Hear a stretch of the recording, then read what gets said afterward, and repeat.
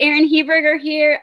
Oh my goodness, I am so excited to be live tonight with my very special guest, Christina Whiteley. Oh, oh my gosh. Okay.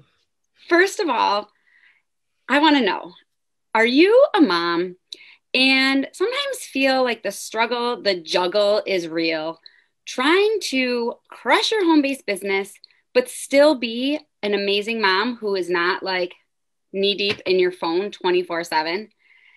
If that sounds like you need to stay tuned because this amazing boss mom is going to tell all of her secrets on how to be the best mama and the best business mama at the same time. So, oh my gosh, Christina, first of all, thank you so much for hopping on here. I want to see some hearts for Christina because I am so excited that she's here. Because if you don't know Christina, you are in for a treat tonight. First of all, Christina is a top earner in the network marketing world.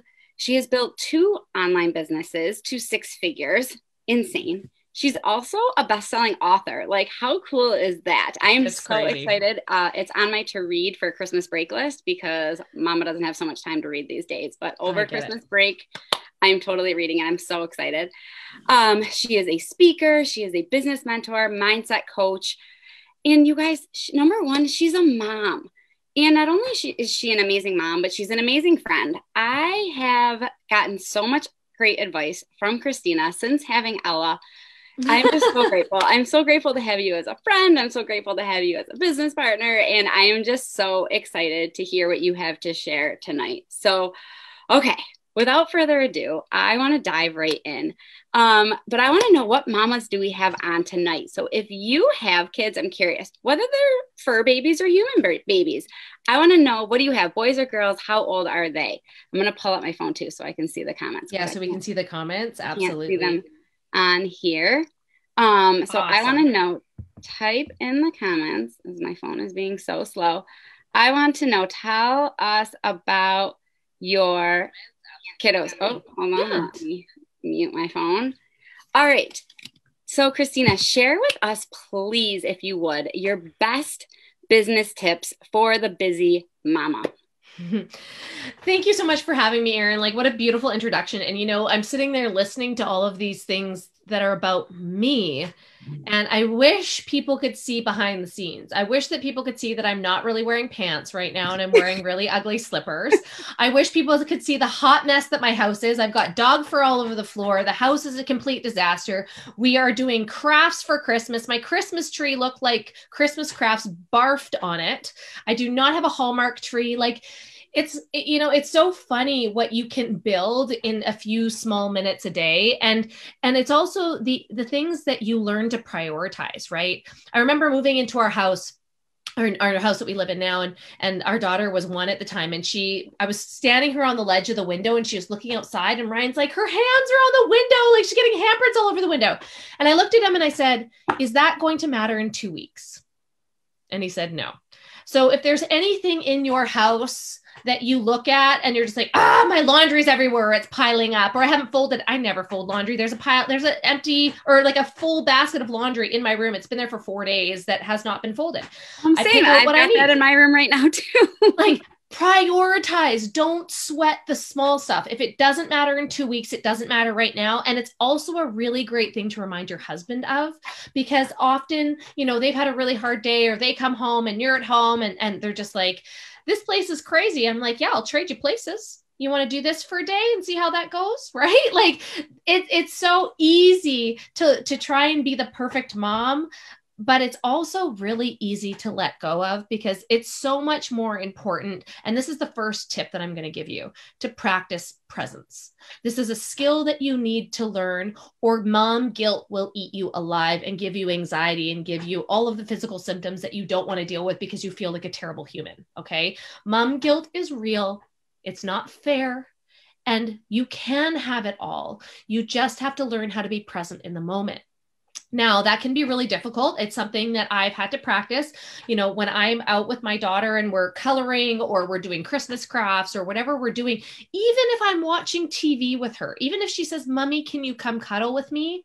my phone stays in my office Because if it doesn't, I'm going to be on there trying to do something. I'm going to be trying to multitask because we think that we can accomplish so much more when we multitask, and we cannot. It's actually a myth.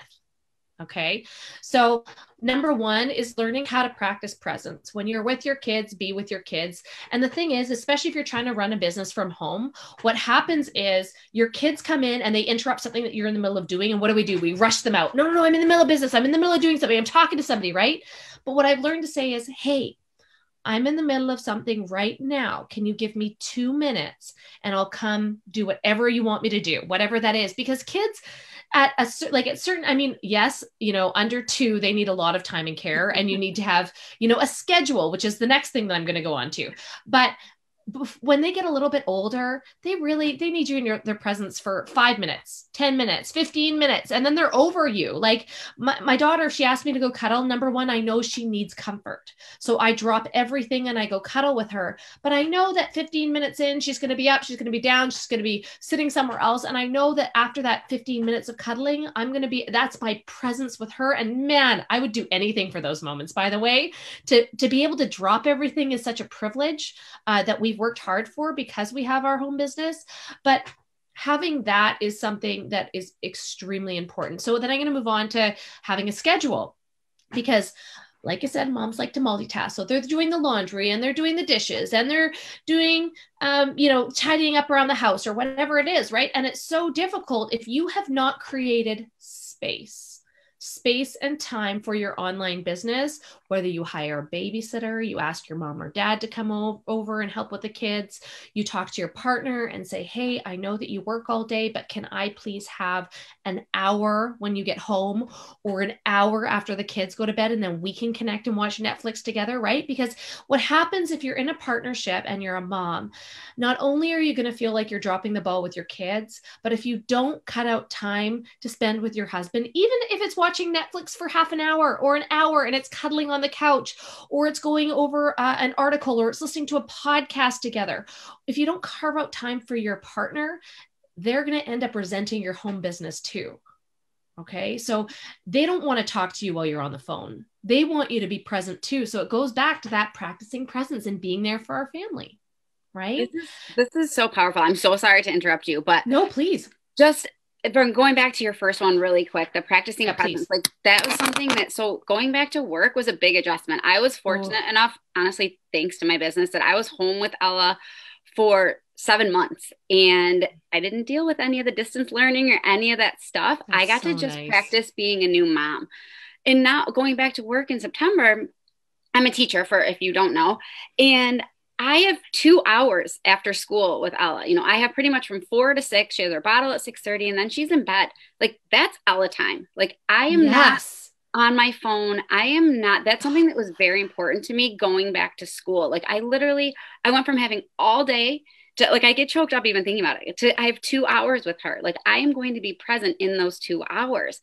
And then to your point about getting, partners. I mean, I do have to share her a little bit with my husband. So, be like, I could take her for 30 minutes. And I'm like, okay. So I have those 30 minutes. Then that's when I'm catching up in messages and things like that. But being present is so important because it does help avoid that mom guilt. Because, you feel mom guilt going back to work, period, which is crazy, but it's real.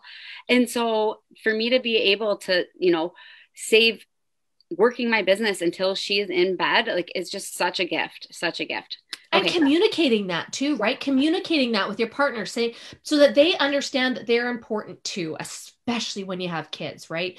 I'll be totally transparent. And my parents, my mom will probably watch this. My parents are divorced now, but my mom's life was us as kids. And I don't remember them taking time to do date nights. They probably did, but I don't remember those things. And it was something that I really wanted to be present in my relationship about putting my husband first, because he's the one that's got to live with me when she leaves the house, right? So my husband first, then my daughter, and then my business, or then my life, right?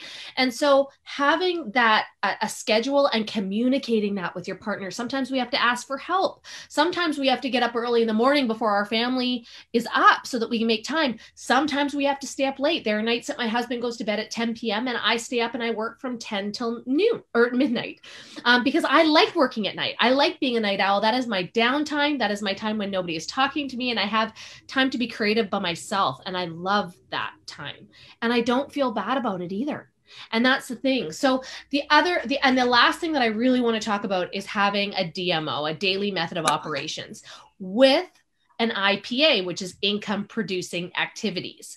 So when you are working within that schedule, if you only have an hour a day to work on a business, if you're working full time like Erin, then you have to be intentional with that time. So you have to be doing the things that make you money and not doing the things that don't, because especially in an online business like we have, where we're working on social media all the time, you're scrolling through, and yes, you can get caught up in the scroll hole. Yes, you can get caught up watching cat videos. Yes, I can take an hour and a half on TikTok. Don't judge me by scrolling through. It's designed to keep you engaged and focused. So you have to learn how to be intentional with your time. So when you have a DMO and a daily method of operation, which I highly recommend setting, just the bare minimum that you're going to do with your business, because Erin's bare minimum is different from my bare minimum. I do this business full time, right? Erin has a full-time job and she also is building a side hustle. So her DMO is different than mine. And so only you can come up with that, but it should be things that, number one, promote consistency, growing your network, and reaching out and talking to new people every day. And then learning how to follow up with people. You don't even have to be good at reaching out to people. If you're good at following up with people and connecting with them and building a relationship, you'll be able to crush your business, because regardless of what industry you're in, if you build relationships with people, that's where your longevity is. Okay. So often we skip over this and we think, oh, I'll fit it in on the weekends, or I'll fit it in later today. And then what happens? Our day gets busy. We're exhausted by 9 p.m. We're just, screw it. I'm not going to do it. I'll do it tomorrow. And then what happens the next day?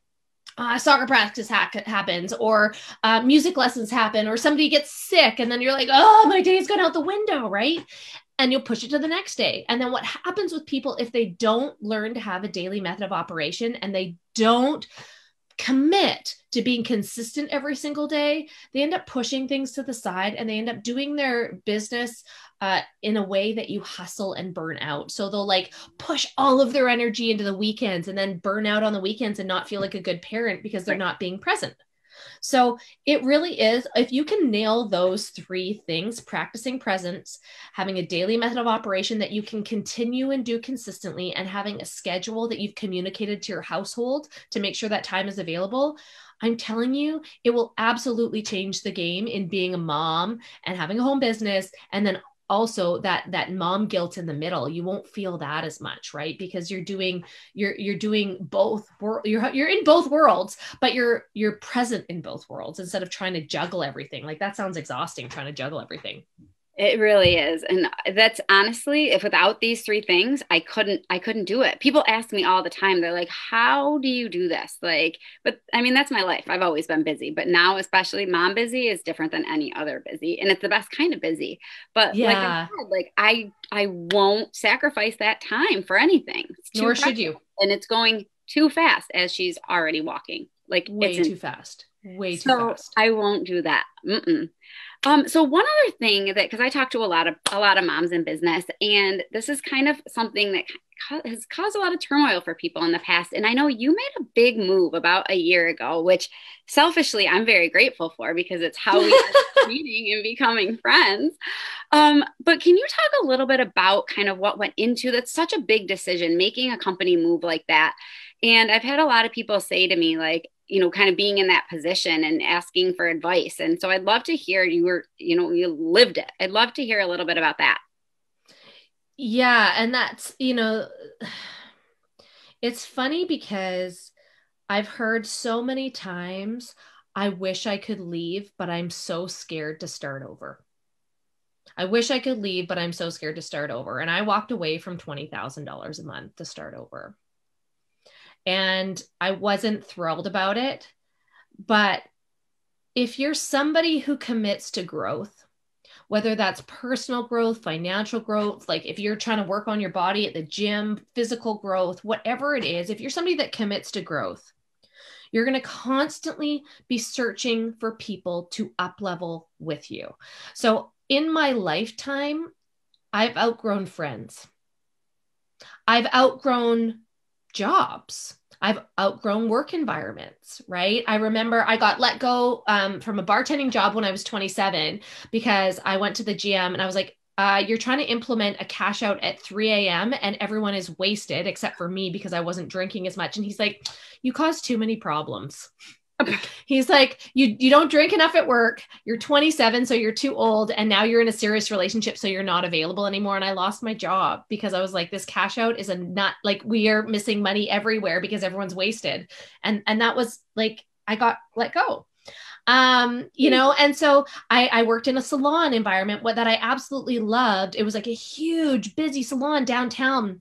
And I maxed out in 5.5 years at $36,000 a year. I could barely pay my rent. That's why I was bartending, because I couldn't pay my rent on my I couldn't afford to live in the city on $36,000 a year on my own. So I ended up that work environment. Okay, crazy stuff happened there. One of the owners was sleeping with staff. There was a manager that I threatened because I was a go-getter, and she put a glass ceiling over my head that I could never move above. And so I moved on from that. I moved on from friends that were partying. I moved on from friends that were gossiping. I moved on from friends that were settling because I knew that I wanted more out of my life. And if I was going to spend time with those people, they were going to keep me where I was. So when it comes down to starting over, I will wholeheartedly start over every single time if I know the outcome will be better. Now, often people won't make the decision. They won't make the decision to move on. They'll be in a really crappy situation, whether it's a relationship or a business, and things will be failing left, right, and center. So I do have to give a little bit of credit to like the entrepreneurial gene that I have, because I see red flags in business, in friendships, in people. I see things that are not going to work down the road. So it's like I see ahead. And if your paycheck is going down, if they're changing a compensation plan, if they're changing the ingredients on the products, if they're pulling products, if there's a toxic work environment that you are being bullied or you're paying for a rank and you're being forced to pay for a rank, if if there's stuff going on in that environment, you don't deserve to be there. You deserve to be somewhere else where you can thrive and grow and be inspired and motivated and supported by people that want you to win. And there's so many people that are trapped in a toxic work environment. And that was part of the problem. All of those other things happened at the same time. And so I just saw the writing on the wall in the company. I recognized that there was something going on in our industry that was very transparent because of social media, because of how people talk, and that this industry couldn't continue down the same path and have buy-in because it didn't make sense. I truly wanted to help people. I wanted to make an impact. And where I was, even though I was making great money, my people were losing money at a very quick rate. And I couldn't promise them with integrity the same dream that I was living. And so when you get to a point in your business that, number one, you cannot stand behind your product wholeheartedly and say it's the best thing on the planet, you got to be out. Mm-hmm. Because if I couldn't stand behind and peddle my product to somebody because I didn't believe in it, you got to be out, right? If you haven't read Sell or Be Sold, that's a really good book for you. Oh, I haven't read that one. Because it talks about that. It talks about, if you are not paying money for something,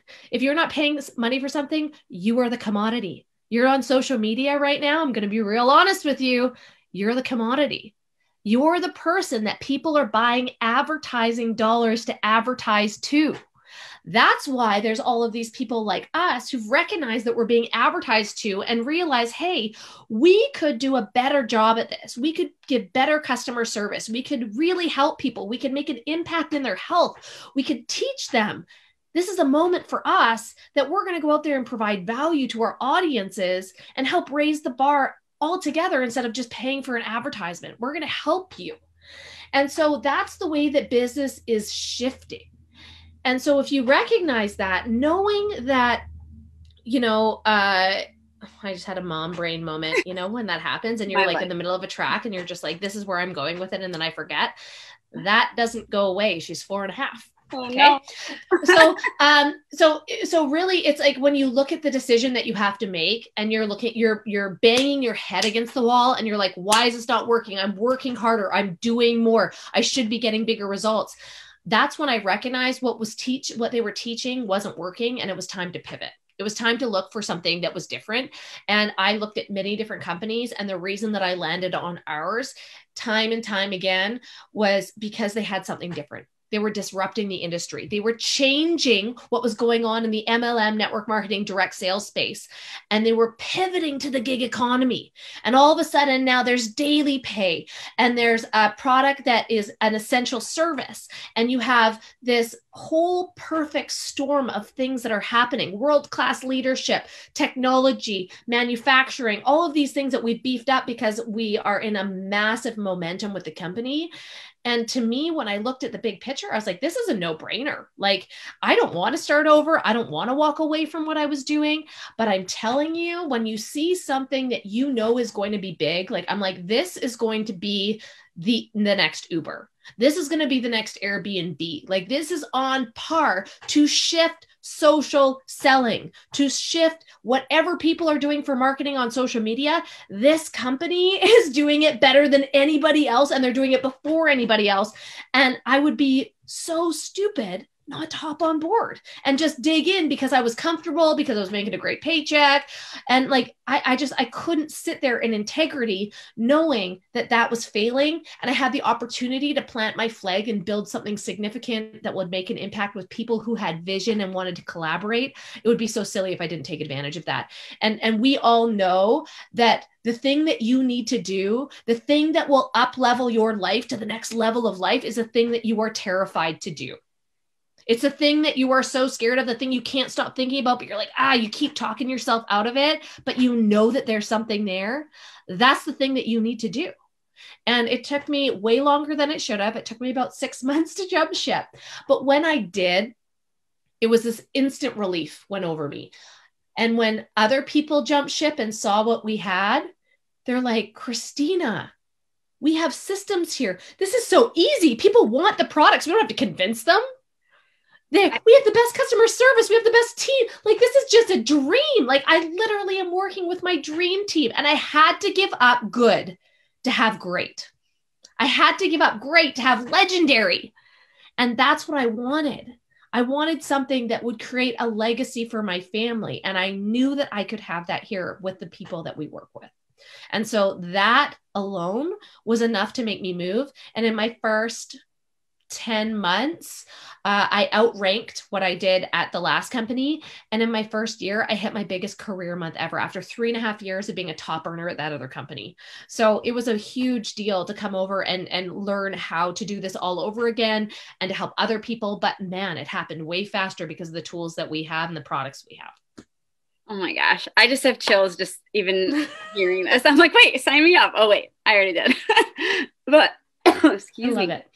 I just am so grateful to everything that you just said. But the same thing, like, if we didn't have simple systems and, the plug and play, I couldn't do it. Like, I literally was sitting feeding Ella tonight her bottle, and I look at my phone when I'm done, and I had $300 in sales sitting in messages. I was like, I mean, what? Like, it makes me so happy for you. It's like so crazy. And, if for someone who doesn't know my backstory, I'm not going to totally get into it, but I have been in the network marketing space for a long time.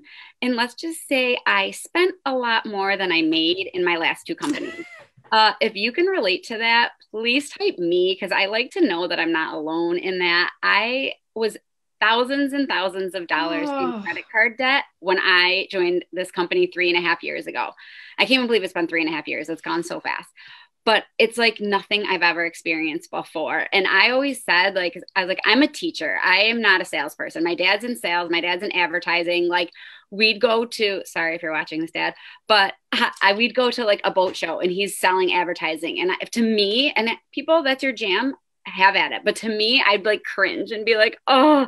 And so that's why, like, when I got into this, people are like, how are you in sales? I'm like, well, it doesn't feel like sales to me. It's social sharing. Right. I'm like, I get to share things that I love. I get to share a product that has legit changed my life and it's changed other people's lives. So it doesn't feel, I'm not that salesperson. So it's honestly changed my life. It's changed my family's life. It's given me time with Ella that I would never been able to have anyways, because spoiler alert, nobody goes into teaching for the money, and teachers do not make the money that Canada teachers make from our last conversation. When I was like, wait, what? You're like, what? How much do they make? I'm moving.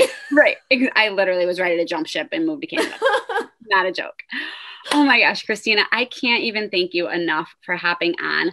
Let me see value. If you got any value at all from this, I better see value in those comments, because I am so grateful. I am so honored to be in this journey with you, Christina. This is so helpful.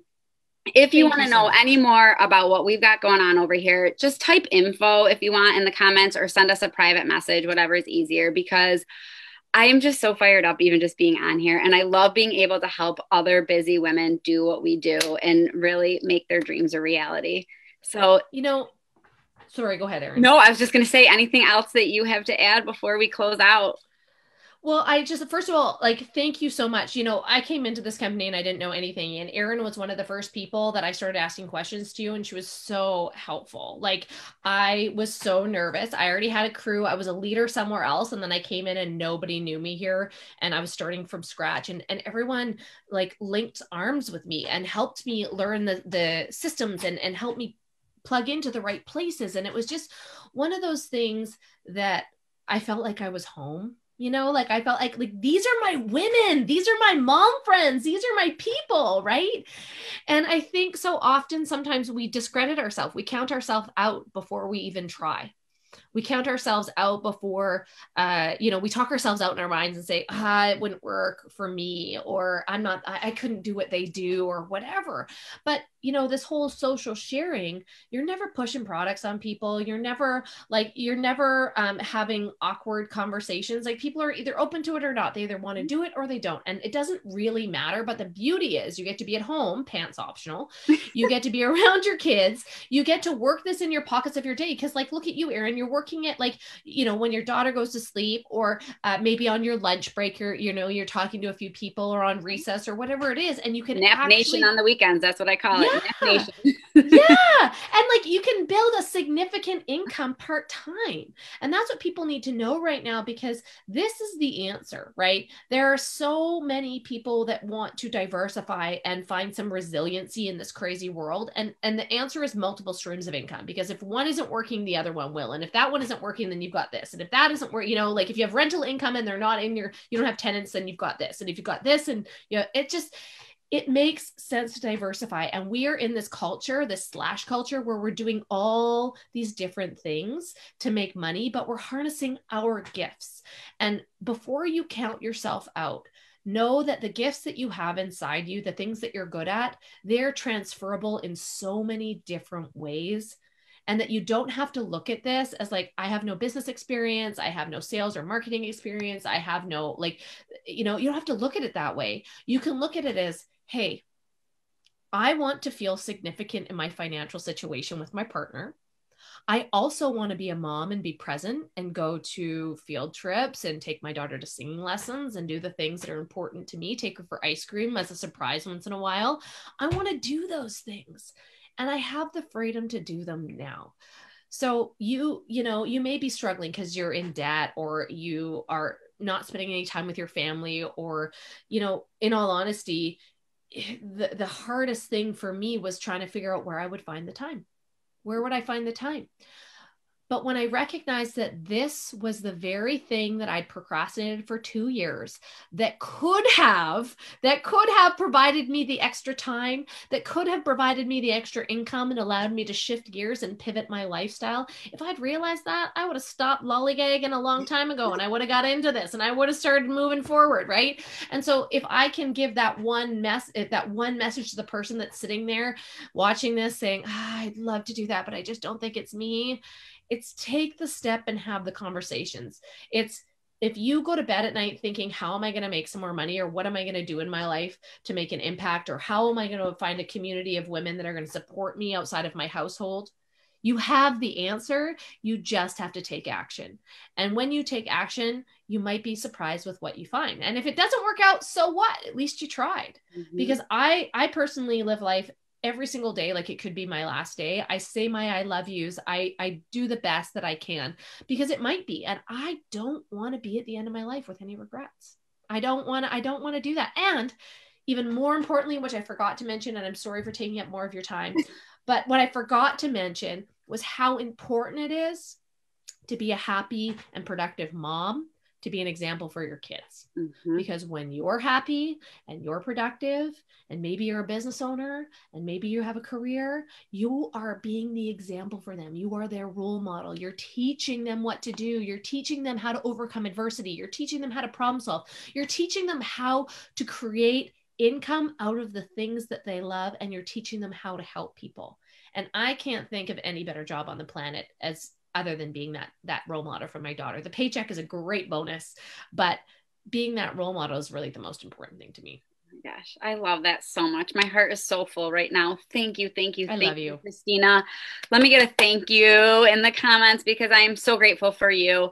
Feel free to reach out if you have any questions at all. We're both happy to help. Just bounce information off. I love that. All right. Thank you so much, Christina. And thank you for watching. I will see you later. Bye.